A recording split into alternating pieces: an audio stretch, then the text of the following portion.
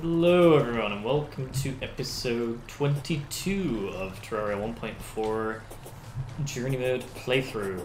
We are here back in the hallowed arena, and I'm going to buff up because that will activate my Gavin potion, and we're going to go ahead and take down SKELETRON Prime, or attempt to anyway. I have a full set of hallowed armor. I looked up the differences between the ancient one and the regular one, and it seems it's just in appearance. I've also gone ahead and crafted the Hallowed Repeater, and I've gone ahead and crafted the Mega Shark as well from the souls from the Destroyer in the previous episode. So without further ado, I'm just going to go ahead and get straight in there. I have Ichor bullets, which I got from my Crimson World. I might turn the minimap off.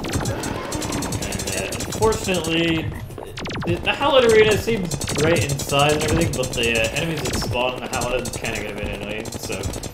I'm not sure how it'll go, but we'll see. I'm going to go ahead and try and take down... well, Expert Mode Skeletron works similar to regular Skeletron. We have to try and take down the arms as soon as possible, otherwise it will deal a lot of damage to you. So I can't really focus particularly too much, but whenever I can, I'm going to try and aim for the arms guy. So yeah, this will mostly be an endurance fight. I want to try and take down the laser arm first, honestly, because that's the one that I can't really dodge too well. But it's honestly quite hard to see what the hell I'm shooting at when I get so far away, so... And obviously not get caught in his spinning attack, which actually seems to go quite quick, so I might need to fly over that rather than try and outrun it. So we got a heal again now, so heal up. Just keep shooting. It seems to actually be dealing a decent amount of damage to his head, even though it's supposed to take reduced damage. So the laser arm seems to be somewhat towards half health, which is good. I don't actually know if we'll have enough bullets for this even, but you never know. So, okay, let's hope that arm as much as possible. That and the saw one are probably the ones that are most awkward to dodge. The bombs will just fall straight through the platform, so they're not any massive deal. And the other one, the saw is mainly just if I run into it. But yeah, this seems to be going okay. I don't think I should have any major difficulties. My least favorite out of the mechanical bosses is the twins, which we'll be doing next. And that's I'm going to have to figure out how I'm going to kill them. As, I might have to make a... long sky arena, for example, or just long runway to be able to outrun them. So yeah, we're doing okay. I can't tell where the arms is at. The laser one seems to be mostly dead. I'm actually just gonna heal, just not particularly that we needed it, but just so the cooldown can be going as we go. So I've almost got the laser arm anyway, which is good. Try and focus on the best I can. Fall out of the area. So it seems like we should be fine for bullets. I think is that no, the laser arm's still there. Okay, so we got the laser arm. That's one arm down, which is the one that I personally think deals the most damage to me. So Skeletron should have slightly reduced defense now. I probably should try and take down the rest of the arms, but I don't know how easy that will be to focus. So I'm just gonna keep on shooting and see how we get on. I think similar to the regular Skeletron, he has reduced defense when he's doing his spinning attack, which is also his easiest to hit him because he's, well, aiming right at you. So yeah, this should be no issues if we have. I'm probably not going to take down the attempt to take down the twins this episode simply because I don't have an arena for them, and I think the twins is probably the one that you mostly need an arena for. A Skeletron, you can just... Skeletron Prime, it seems like you can just use any old arena for, and you're mostly fine. Destroyer, as long as you have plenty of mobility, you should be okay. Like, open area. I don't know if his health bar is just for his head, or it encompasses everything. To be honest, so I think it's probably everything, because his head seems like it has lower HP than the health bar does. I'm not sure, it might not be the case. Oops, shit. So arm is almost dead, but honestly his head is almost dead as well, so I might just go ahead and finish off his head. No, the health bar I think is for his head. That was very close. We got caught in his spinny attack that almost killed me the first time we bought Skeletron, so he obviously wanted his revenge there. That was a bit too close for comfort. Oh, it really stun locks you in that. Even with the shield, the obsidian shield, it still gets you stuck there.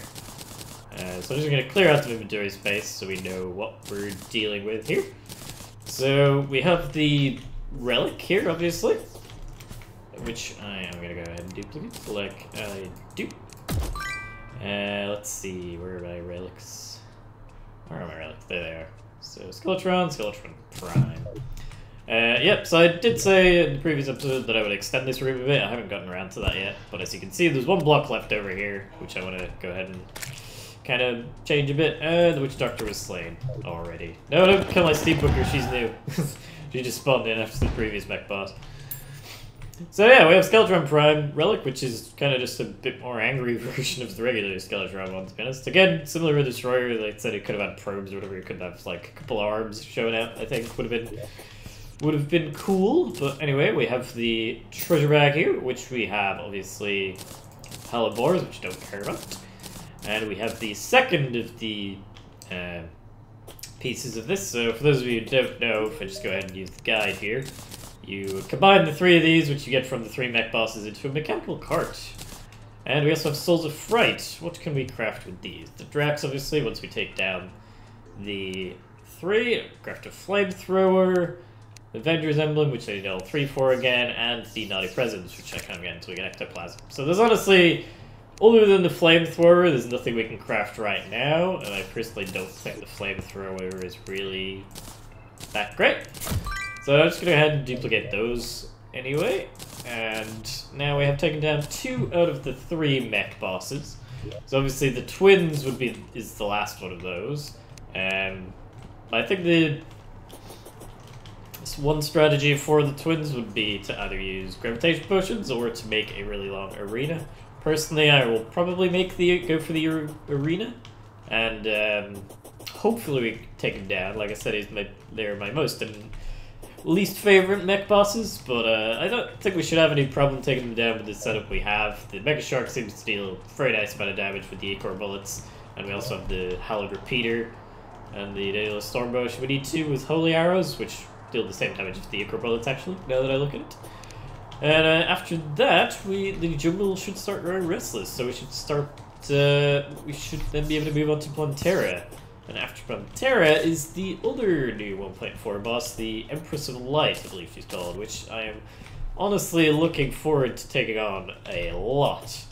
I have said in previous episodes that I want to attempt to get the Terra Prisma by defeating her in the daytime, which she insta-kills you. However, I won't be doing that until I have more endgame gear, so I will be just defeating her regularly during the nighttime and then going back to her later on once we have a bit better gear. Because I think that'd be fair enough, and obviously I could have more of a challenge by trying to do it at the time, but I don't think there's much point in where we are at the moment. So for those of you curious to how I grinded out the Mega Shark, actually, you may have noticed in one of the oops, that's the wrong teleport item. You may have noticed in one of the one of the first episodes of this series, I found a shark statue, actually. So, I went ahead and hooked that up in the ocean here. This did have air in it. I don't know why this is filled up with water. But I basically have a switch here, which I have to hooked up with this statue to create spawn sharks. So that's how I grinded out the shark fins to craft the Mega Shark here. Which I may use at some point in the future if we ever want to get more shark fins for anything. But yeah, it would have been kind of cool to get the Skeletron Prime pet, because we did have the Skeletron pet with us for quite a while, so it would have been kind of cool to upgrade that to the Skeletron Prime one. But the Destroyer one's pretty cool, to be honest, and honestly, I kept mistaking the Skeletron pet for an enemy. The Destroyer one kind of seems a bit more distinct as in you sort of know it's a pet, so I don't think there's too much issue there. But yeah. We're going to end the episode here, and next episode we'll try and take down the twins. Hopefully you guys have enjoyed. If you have, feel free to leave a like, comment, and subscribe if you want to see more of the series. I'm looking forward to getting into the new boss of 1.4, so that's something that should be coming up hopefully just in a couple of episodes, or soon enough anyway. So yeah, I will see you guys in the next episode. Bye!